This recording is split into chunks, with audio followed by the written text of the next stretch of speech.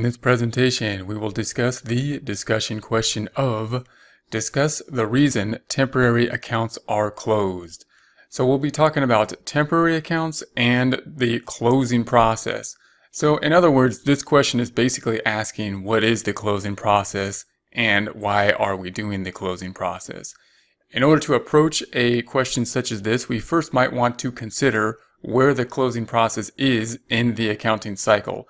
Whenever considering the closing process, this might be a good place to start because it gives us an idea of how this fits into the big picture, which is often something that will be asked in an open-ended type of essay question such as this.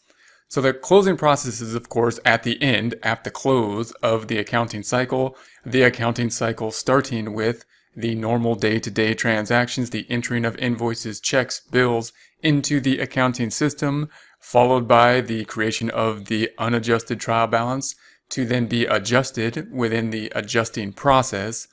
And once with the adjusting process is done, we have the adjusted trial balance.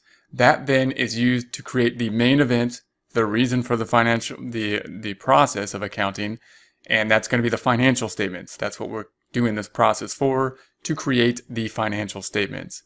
Then at the end, after the financial statements are done, we do the closing process.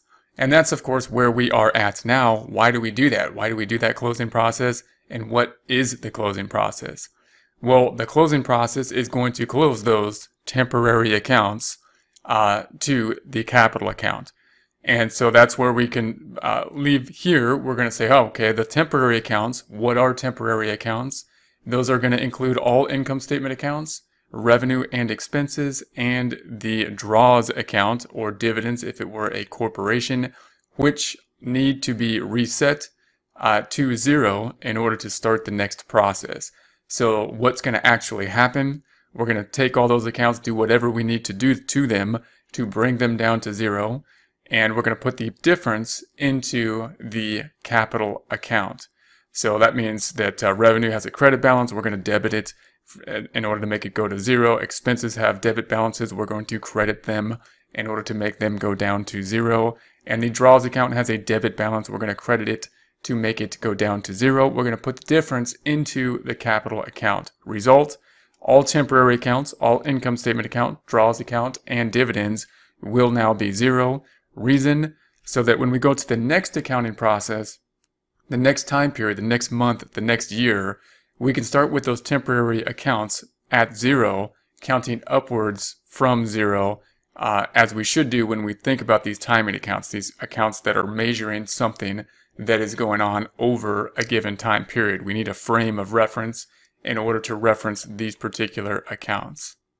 The other reason we're going to see the closing process is that it's going to close them out to the capital account. So it's also making the capital account correct, and it's really mirroring what we see in the statement of owner's equity. So the statement of owner's equity is showing the beginning balance in equity, showing the activity, that being net income increasing it and draws decreasing it, or dividends decreasing it, as well as the investment activity if there's any investments from the owner. And we're basically mirroring that with journal entries here. So we're showing the beginning capital account, which will increase by the net income, which should increase the capital or the equity account because it's representing the fact that the company has earned more money and therefore has a net book value, an assets minus liabilities, and equity value, the amount owed to the owners, increasing by that net income. And it's decreasing by the amount that the owner has taken out, either in terms of draws or dividends.